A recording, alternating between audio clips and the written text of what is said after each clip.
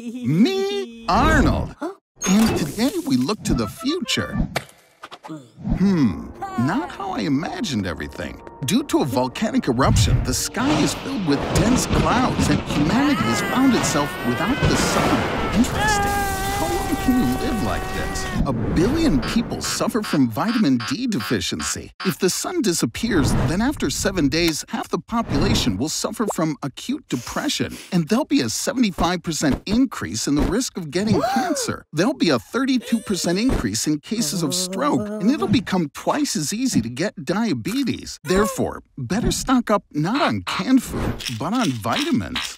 Without the sun, there's no reason to live on the surface anymore, so everyone moves underground and adapts to this new existence. Nutrition is in the hands of science and technology. Scientists create mushroom and hydroponic farms capable of growing a variety of products. And with a 3D printer, you can quickly print out your favorite dishes. Without sunlight, the human brain can't distinguish between day and night. Your hormones go haywire, and there's a sharp rise in obesity. When the hormone leptin, responsible for appetite, is reduced by 80%, the daily portion of food will increase by almost half, 44%. And this will lead to extra weight. Hey, are you sure you can go there?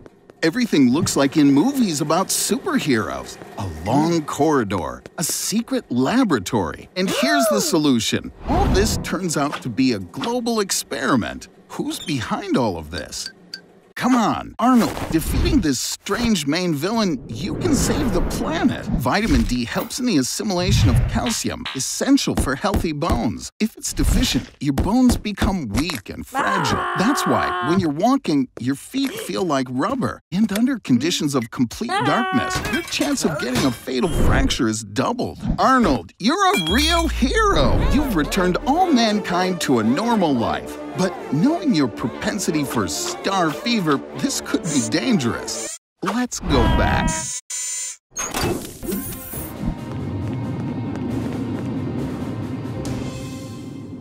And that's what happens when you hit the snooze button 10 times in a row. You can oversleep the general evacuation of the whole planet. Come on, Arnold. Don't go rushing to get your panties all in a twist. People left a bunch of really cool stuff behind. What are you gonna do first? Seriously? A really huge burger? But what about cool cars and the opportunity to live in Trump's apartment? Do something cool.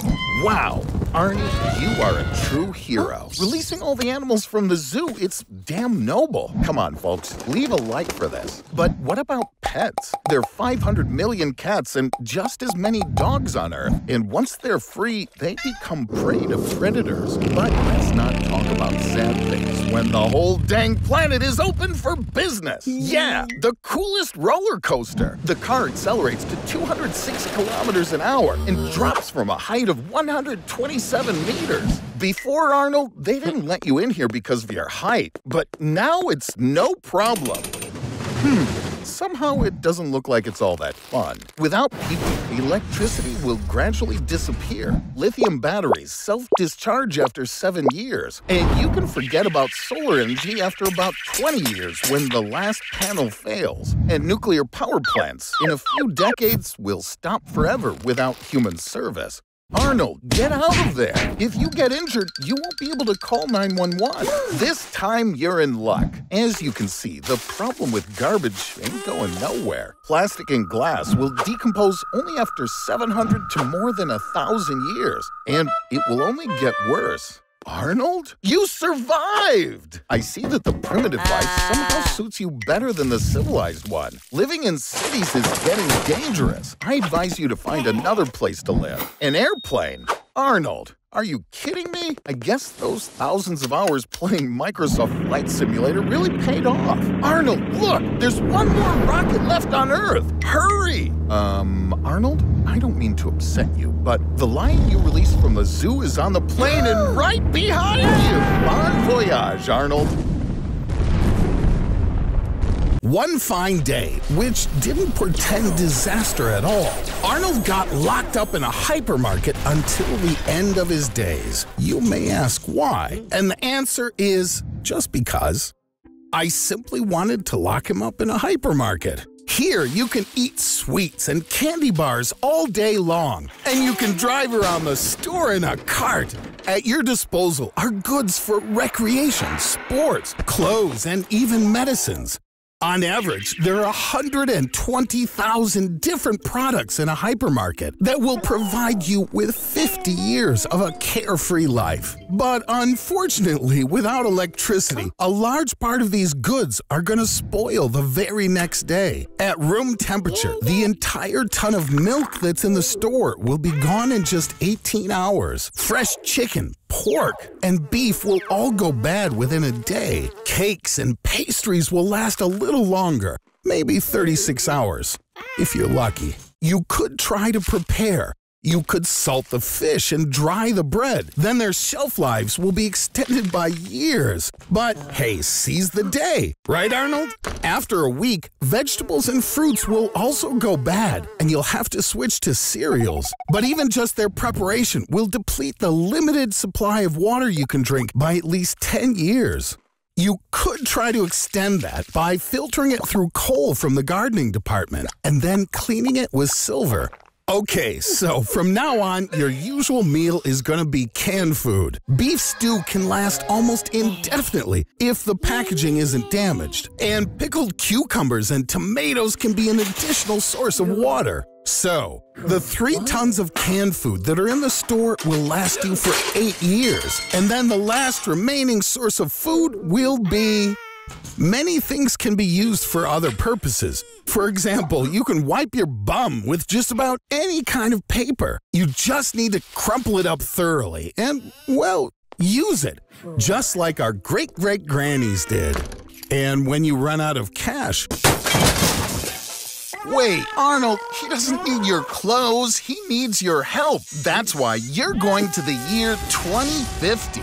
Oh dear, that's not the bright future people are thinking about. Indeed, by 2050, the Earth is suffering from global warming. The planet's population has grown to over 10 billion people. This overpopulation has caused a shortage of fresh water. Can you imagine? The planet is on the brink of destruction and they're fighting over Pepsi. All right, back to our mission.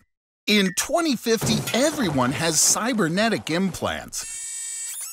And since enemy drones can detect implants at a distance of 10 kilometers, you, Arnold, are the most undetectable and invulnerable person in 2050. You are the one who will help change the course of the war. Soldiers assemble. And so, Arnold, the enemy has been spotted in the north, but the way is blocked by electromagnetic guns. Instead of projectiles, they fire electrical impulses, and the impulse speed exceeds 7,000 kilometers an hour. We have to find shelter. Quick, go down into the subway. You escaped the guns, Arnold, but there are other problems now. Drones detected by scanners. And don't worry, Arnold. Remember, these drones won't even notice you. You just need to rush past them and turn off the power. Well done, Arnold. The future sure wasn't ready for the likes of you. Keep going, buddy. You're almost there. It's time to get to the surface. Arnold, there are a lot of enemies around. Get into the exosuit. With it, you can become a super soldier and travel long distances without getting tired. And all physical activity becomes 20 times easier than it was before. You're unstoppable now, Arnold. Now you just need to figure out the controls. Arnold, no! You just killed yourself from the future. Okay, well, no time to grieve. Your enemies are coming. You have a flamethrower. Use it. Oh yeah. No one ever thought that one day this would happen in Hollywood. Arnold, look out! A rocket! Arnold, was that sound from you? I told you, because of your stupidity, AI is gonna destroy all of humanity. Or maybe not all. A nuclear explosion will destroy about 3,000 square kilometers. In total, there are about 362 million square kilometers suitable for destruction on Earth. To destroy everything, it would take around 128,000 warheads. This is 10 times more than there are in the world. Arnie, are you ready for a nuclear war? Good news, part of humanity will survive. The only question is, for how long? Canned food is a great choice. Yeah, that last can was one too many. But what do you think, Arnold? How long will you last without plants? In Svalbard, an international seed vault has been built. It contains more than 900,000 seeds, but can hold up to 2 billion. That's enough to revive all the flora of the Earth. Or at least it'll provide something to eat during long nuclear winter nights. You're pretty well set up, buddy. Chips, water, plants, canned food, medicine, even a computer. But it seems that you've forgotten the most important thing. One nuclear explosion on average will release 50 tons of dust into the atmosphere. The dust from the explosion of all nuclear weapons on Earth could cover 50 to 85% of the Earth's sky. But modern computer models promise that a nuclear winter will last no more than 1 month. Things ain't so bad, Arnold. There aren't enough nuclear weapons on the entire Earth to destroy all of civilization. There are many victims, but the nuclear apocalypse has been canceled.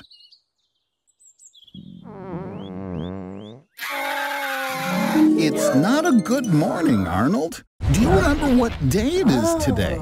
Well, of course, today is Apocalypse Day. A volcano has already erupted. Then next we get a tsunami. And to top it off, we got a big-ass meteor coming. The eruption of a supervolcano is an excellent example of a possible apocalypse that our ancestors already experienced. For example, the eruption of the Toba volcano 50,000 years ago reduced the human population to just 3,500.